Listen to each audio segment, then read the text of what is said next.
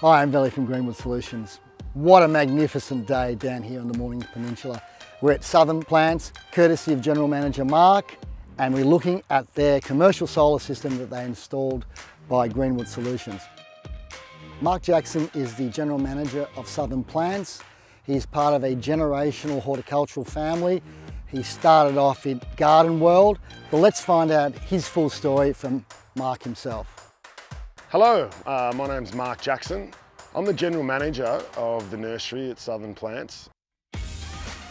Southern Plants is a large wholesale production nursery located in Dramana. We primarily grow outdoor plants. Most of them are native. We spend a lot of time travelling the world and finding plants that are solutions-based, that suit the Australian climate and the Australian lifestyle. We have a really big focus on what works best for our customers in New South Wales, Victoria, South Australia, Tasmania. We grow about 700 or 800 different products for the market. Across the year, we grow and sell approximately 2 million plants per year. The business was established in 1946. The reason my family initially got into the nursery industry was after World War II, my grandfather had a spare block of land next to his house. He was growing up in a market garden area, and rather than get into vegetables with everyone else, he decided to diversify a little bit and got into creating flowering plants. In the days before pots, they used to grow them in the ground and dig them out and wrap them in newspaper and sell them at the market. Eventually that moved into growing them in jam tins, and then eventually it moved into growing into plastic pots.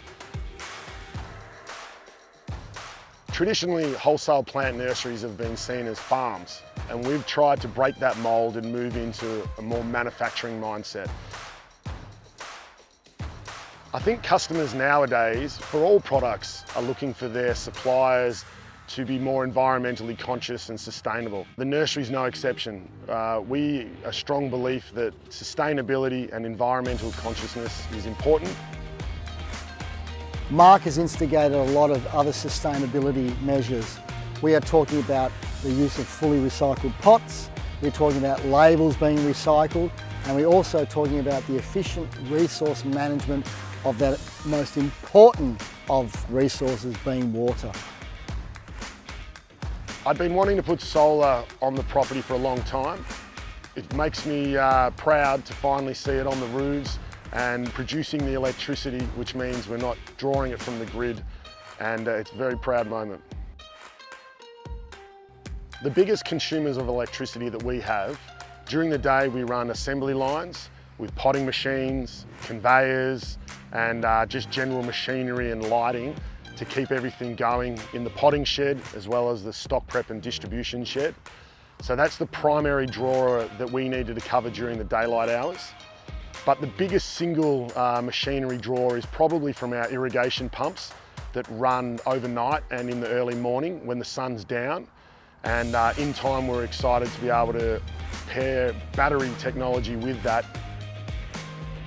When it comes to actually commercial solar, it's not just about plonking panels on a roof or on the ground. It really is a case of analysing what's going on with the loads, when they're on, what are they, how large they are, and how we can directly negate the use of grid electricity through a correctly designed commercial solar system. We're a solutions-based, process-driven company, and it was terrific to partner with Greenwood, who has that same mentality. They were very focused on what our current needs are, as well as understanding our future needs, in order to be able to design a system that would suit us now and into the future.